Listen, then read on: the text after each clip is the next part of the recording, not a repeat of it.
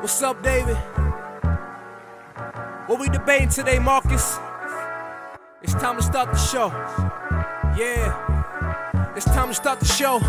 Off the top rope, 4-figure leg lock. Ric Flair with the chest chop. Haters wonder why I never tap out.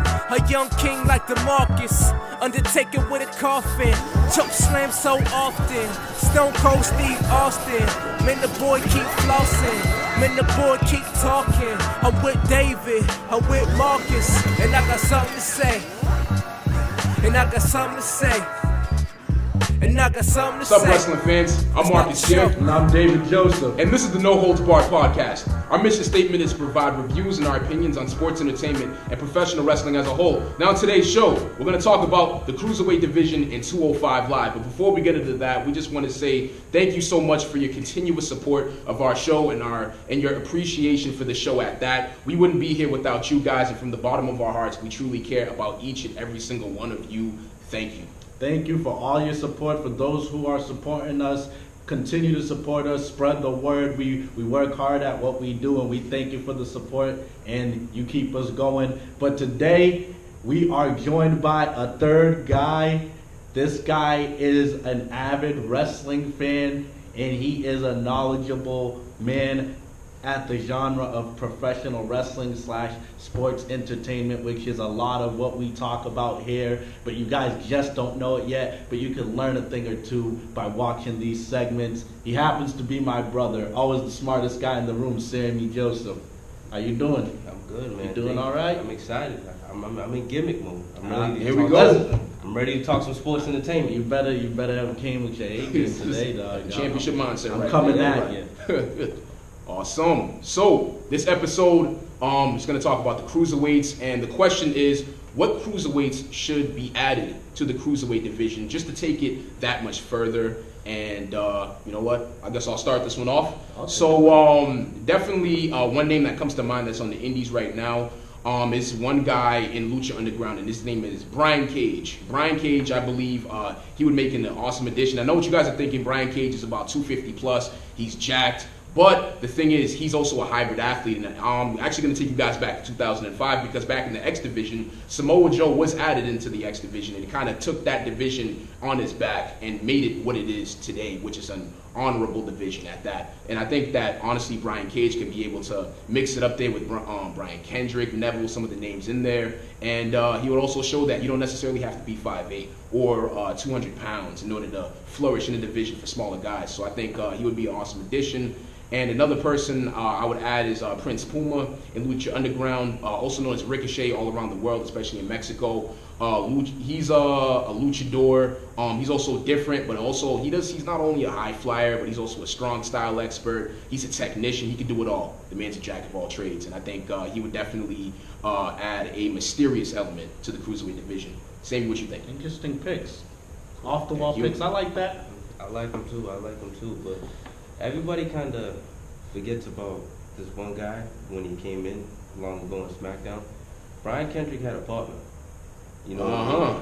So I think if they can contact him in some way, let him go in, be his own self, prove that he can, do it without Brian Kendrick, that would be fabulous ad. So you want Paul London to come back to London. That's Everybody forgot about that's not a bad idea for the simple fact that people do forget he did have a brief cruiserweight run by himself. Yeah. He wasn't that That's bad. true. He can do a lot of things that a lot of people can't do in there. So yeah, I think he can contribute to the the crowd pleasing, high flying offense. That would be a great ad. They should try to contact him in some way, see what he can do for them. 'Cause I think he can do a lot. I agree. Honestly, Paul London, he's actually famous around just the U.S. I think he's still wrestling right now, actually. He also used to work for Ring of Honor at that. So I think he's only just a call away, so it's definitely possible. I'd say let's do it. I'm going to go a little bit of a different route, and you guys might look at me funny because this guy wasn't exactly the cream of the crop. He wasn't exactly the best looking. He wasn't exactly the biggest. But every time he was a part of something, he put his heart, he put his all, and he always was compelling.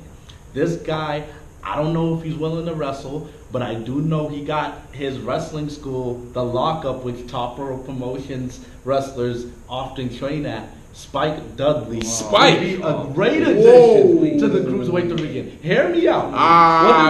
Whether it's the underdog babyface that is getting pummeled and taking the craziest bumps, whether it's the heel that he played when he was the Cruiserweight champion feuding with Rey Mysterio on SmackDown years ago, he excels. He's a good worker. He's a veteran. And I think the Cruiserweight division right now, they got the young talent. They got the future in place. What they really need is some Cruiserweight stars. And I really believe Spike Dudley is a star within the lane of the Cruiserweight division. Let me ask you a question. But I mean, do you think like, I think Spike would have like such a short fuse because he'll have a little bit of buzz and then after a while he'll die out. You know what I'm saying? Trust me, I'm an ECW aficionado. But Spike Dudley, if you remember his run, he had the Dudleys help him out. So you're gonna have him like as a cowardly heel. You know what I'm saying? Like, you can. Nah, man. He would give us. I don't know, but that was back when he was in his prime. He was in his like late 20s. Now he's in his 40s. You know, could he still do So it's to Gary, and he's coming back. We'll see, man. I don't know. Kendrick's on the back nine. I think they, like I said, I think they have the young guys. They got the Cedric Alexanders. They got Rick Swann. They got TK Prater. They got the young foundation. They need the veterans to bring them along and put these guys over so they can seem important. Otherwise, these wins don't mean that much. But we already have James Ellsworth. We don't need Spike. Seriously, we don't need. Man, with a fighting chance. Leave it to you. Don't put them in the same lane. I mean, James is more of a character. Spike is a wrestler, but it's like I think it'll just be a short momentum for Spike if he was to be brought back to the Cruiserweight division. He'll be forgotten about more or less. All right. Let's switch it up a little bit. Let's talk about the state of the Cruiserweight division as a whole up to this point so far. What do you guys think? I'm gonna start with you, Sammy. Give it a grade. At first, I didn't like it. I like the championship. The whole purple thing, they have their own little show. Everybody has their own characters. I like it. I really like it.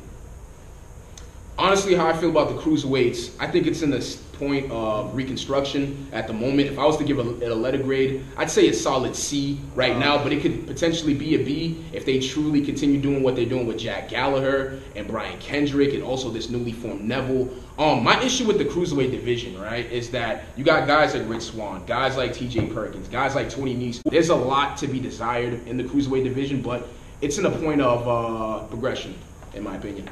I think I'm gonna go in kind of in the middle. I'm gonna give it a solid C plus, for the simple fact that, you know, when I think Cruiserweight division, going back even to the Monday Night Wars, the Cruiserweight division is essentially to have a show within the show, to get the crowd to get that easy pop, and to show these maneuvers to, you know, kind of ooh and awe the crowd. They've been doing that from day one. But what they haven't been doing from day one is 205 Live. Because you're busy, you got one segment you're trying to get over Drew Gulak, you got another segment you have to make Cedric Alexander look strong, and then you got another segment you got to make Neville, who reinvented himself, and he's awesome. And you know, it's kind of a lot scattered around. But I'll give them a C plus because they're starting to establish those identities, and the work rate has been pretty good.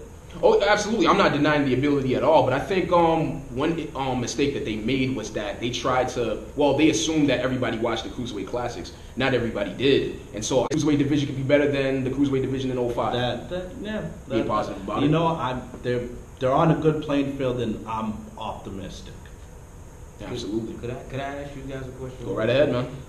Who do you think is the top Cruiserweight talent right now? Like the... Like the long term, like the most the guy, like to be the face of the Cruiserweight. Yeah, who's the guy for the Cruiserweight? If I was to think, I'm gonna go with Cedric Alexander. He has a bright future. I would say in that division, he seems like someone a money guy. He seems like someone who WWE was back behind. Yeah, but it's like with the whole cartoon gimmick. It works too because he looks the character selection. But I don't think he has like a lot of versatility in the character. It's just like, yeah, he has the video game thing, but how's he gonna take that to the next level? You know what I mean? Like, how is he going to evolve from that point on? It's just I don't really see it. He doesn't strike me as a tough guy. That is true. And I'm just personally not a fan of TJ Perkins. I don't know. That's just me. All right. Well, this wraps up this first segment. Stay tuned for the rest of our segments, joined by Sammy, always the smartest wrestling fan in the room. Yeah. We're going to talk the MVP of 2016, our bold predictions for 2017, face and heel commentators, plus more. Stay tuned for more No Holds Barred.